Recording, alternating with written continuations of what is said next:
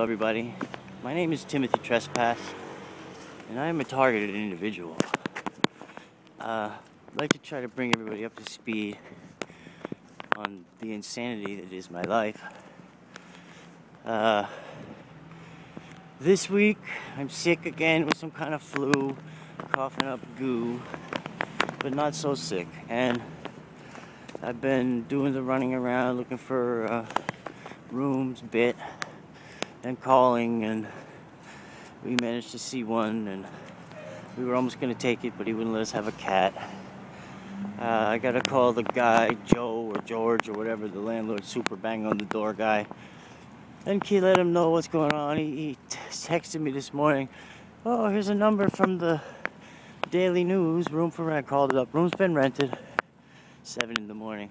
We still have electricity, thank you very much, God.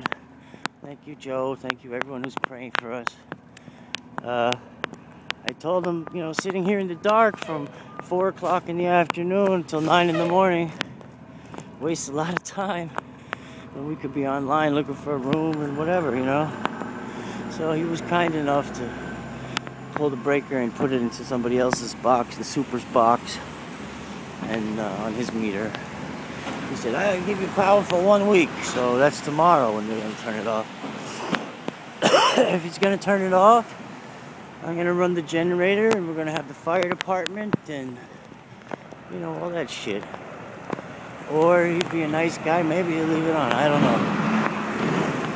I didn't call him every day, like I said, because I was under terrible attack for a few days, and I'm just getting used to being attacked back. It's weird, man. They like punish me, torture me, hurt me, say horrible things in my mind. And, what do? You take it. You do the best you can. You end up looking like me.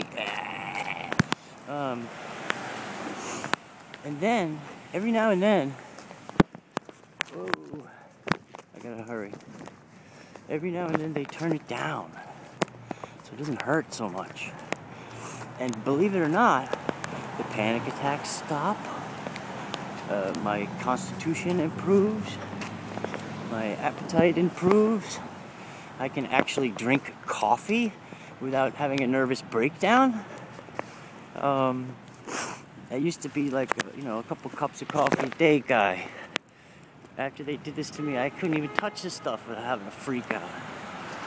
It was like fucking some kind of hyperamphetamine or something. I don't know. Anyway, I felt better. I was happy for the first time in a long freaking time. Personable, in a good mood, made love. I'm so blessed. Really. There's something else I wanted to talk about, is the victim mentality.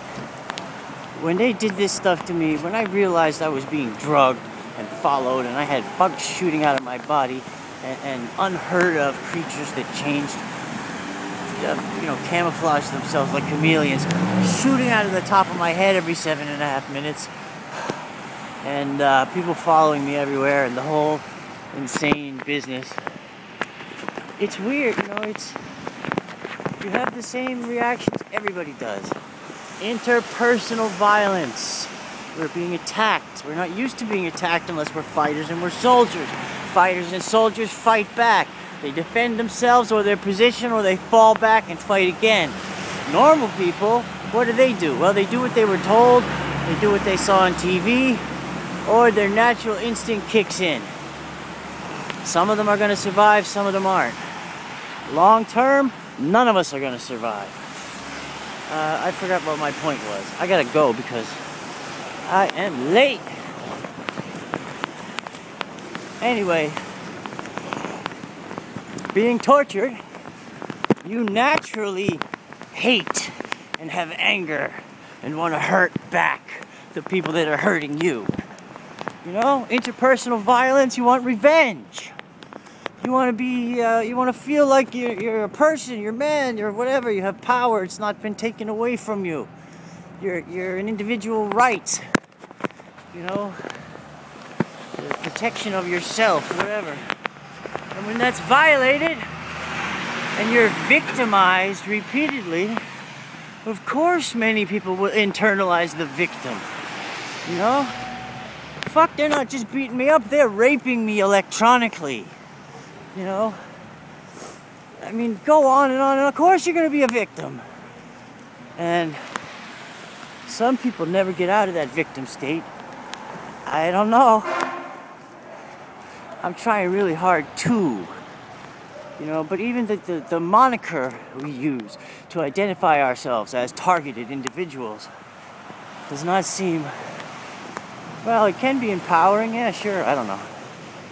Anyway, that's my story, and I'm sticking to it.